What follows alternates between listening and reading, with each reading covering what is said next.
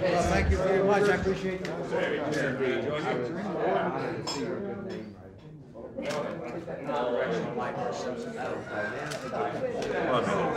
Pardon me.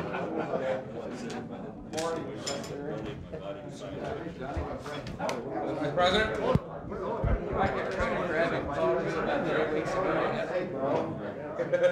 I did. I think, is it 2 waves? Thank you. 2 waves, did you say? Yeah, 2. 2 waves coming in, so we'll have the small car. I'll tell you what, we'll have an alcohol story. No,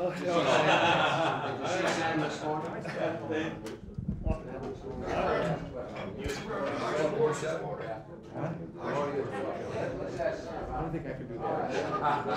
You know, they play it straight.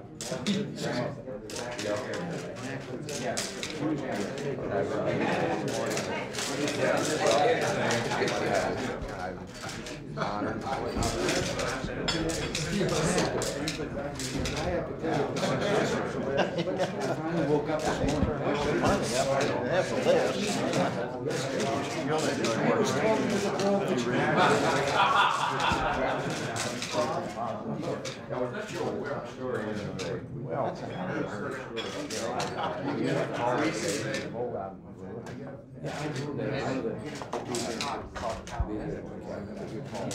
All right.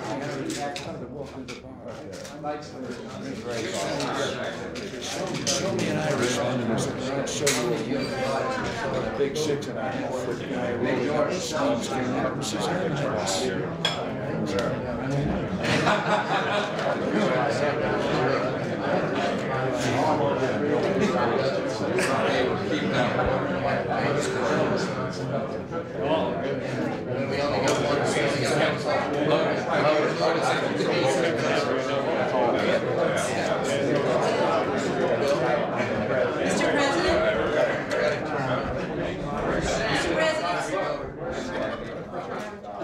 What do you hope to accomplish with your news conference? It's going to be the first in 4 months. What do you hope to get out of it? I'll just send the whole press corps out deliriously happy. Are you a little concerned about reports that the Iran arms sales money went directly to the terrorists holding our hostages? I'm not supposed to answer any questions here, but I will answer that one. I'm going to tell you that, as I have been saying for a considerable period of time, I am waiting for all of the investigations to bring out the truth of what did happen there, because I don't know any more than I've already told you. Well, what does it say to people that you didn't know that the money was? What did you say? What does it say about the fact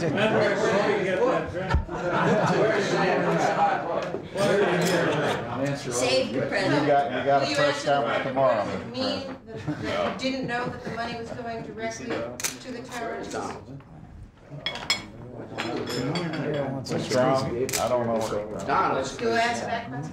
Donald. Still ask that question? Do you know the answer? Thank He's in New York. What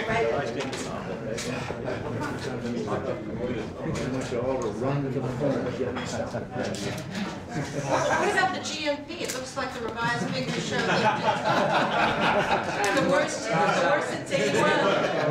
Was that a surprise? Bad economic news? Sam comes in with his books where he can sign them all. He's trying to sell?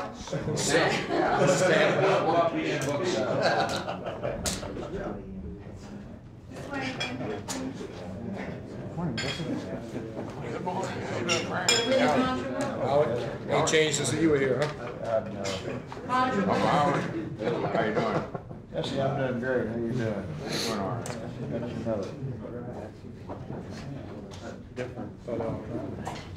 I sent that guy, told our guys, tell that guy to answer the question. Ask something in a way in which you know that you say on government, you've also given them a story. Sure. I know. When you could be We don't know anything. somebody in the name I want to start asking them now. Well, that's what we know how to do. Start asking them questions. I think that worked. Oh, I Is that true? The CBS really went on? Donaldson interviewed Charlie Gibson on Good Morning America. And he's out promoting his book. And Gibson was going back and forth. Gibson. It has nothing to do with him. You know, I've often said way back in the old days. I remember there was a favorite topic. We had a reporter that would turn out to be the guy that solved the crimes. And that was a board. And I always used to say about him, there was one line I never had to learn. I did several of his pictures. Never had to learn this one line because if you learned it the first time, there it was. You said it several different pictures, and that was. You'd rush in with a hat in the back of your head, a press pass sticking up out of the hat band, grab the phone and say, give me the city desk, I got a story that'll crack this down wide open.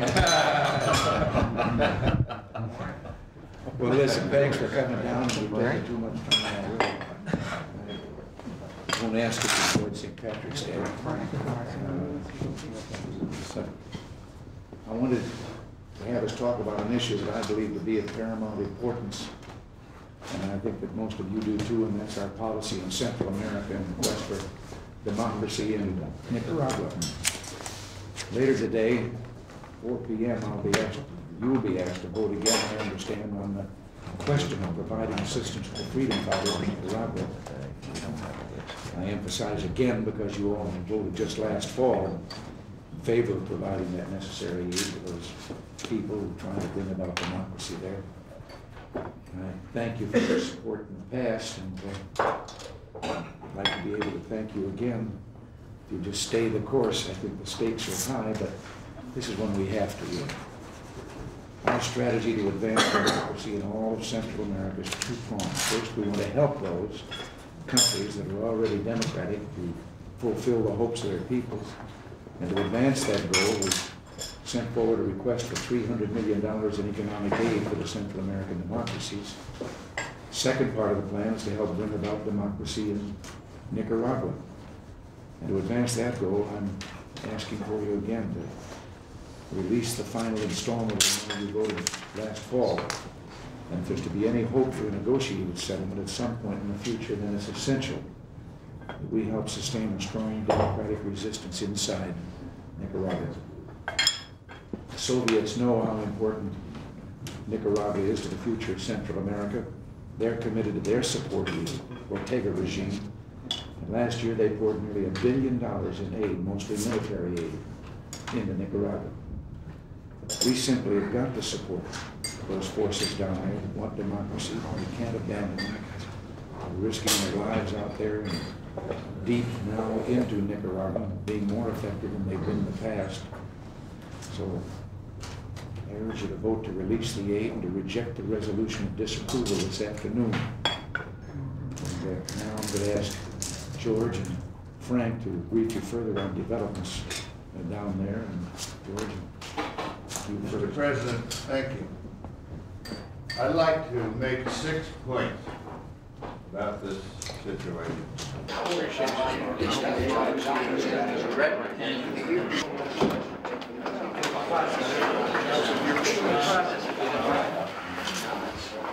Hi, how are you? Good to see you.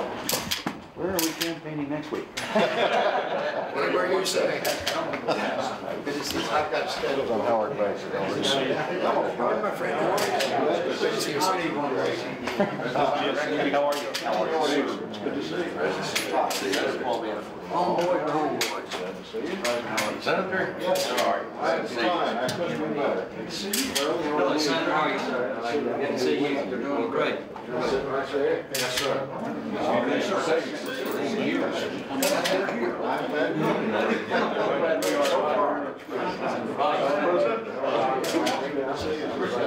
You look like someone. Kenny, how you doing? Doing good.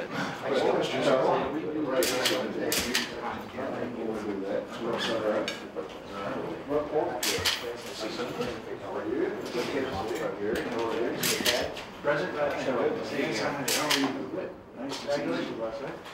Frank, how are you? It's been a while.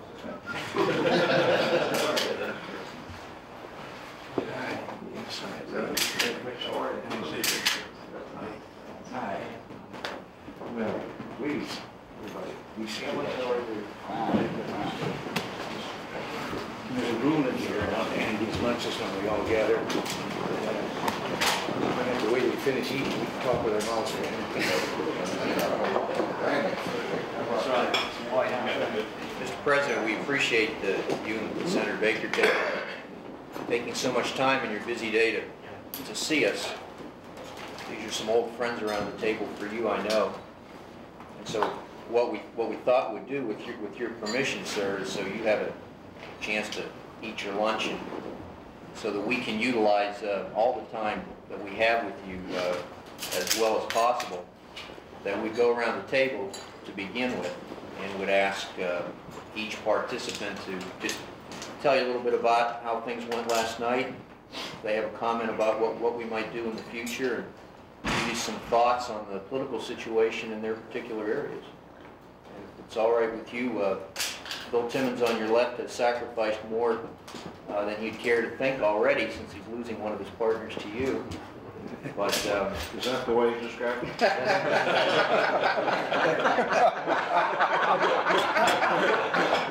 got a list of favors he wants in return. I cleaned that up a little. I'll bet you did. Bill, would you like to lead off? Well, thank you. I'm a little confused today.